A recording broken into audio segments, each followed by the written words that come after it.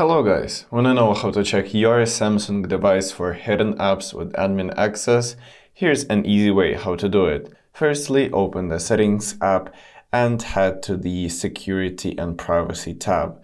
Click on it and here scroll down until you find the other security settings.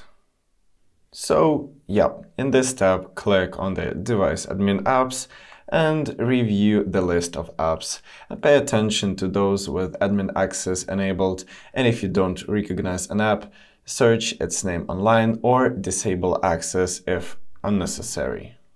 But you shouldn't disable Find My Device or Samsung Knox if you actively use them. And the second thing, for a better security, just come back to the main settings page and in the search, enter apps. Click on that and then go to the Samsung app settings and check which apps are running in the background. And if this video was helpful, leave a like and subscribe for more tips. Thank you for watching.